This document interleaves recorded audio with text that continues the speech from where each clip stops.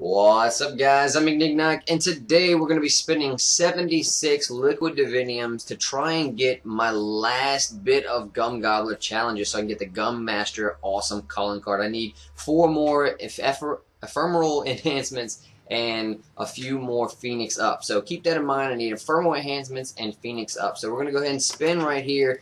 Use all of them as quick as I possibly can. See what I get. So other than those two, I also need some immolation liquidations because I just love those gums. It's a great gum to get at the start of the game. You can get all your guns that you need as quick as possible, and you don't have to wait for the box. You don't have to find the box, spend $9.50 on the box all the time.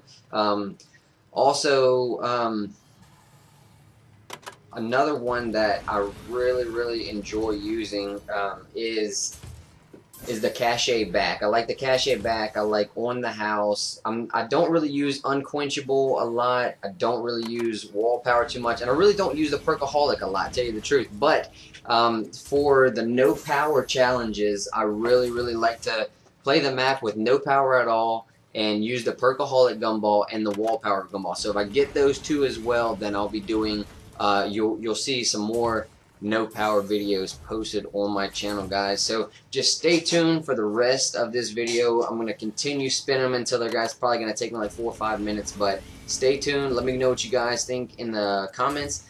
And honestly, guys, Merry Christmas. It is almost here. We got one more day. I'm 28, so it's really not that big of a deal to me, but my kids are super stoked about Christmas, so it's going to be awesome to see their faces whenever they open all their presents tomorrow morning. So that'll be it for the commentary. Just stay tuned for the rest of the video. I'm Ignignok, signing off.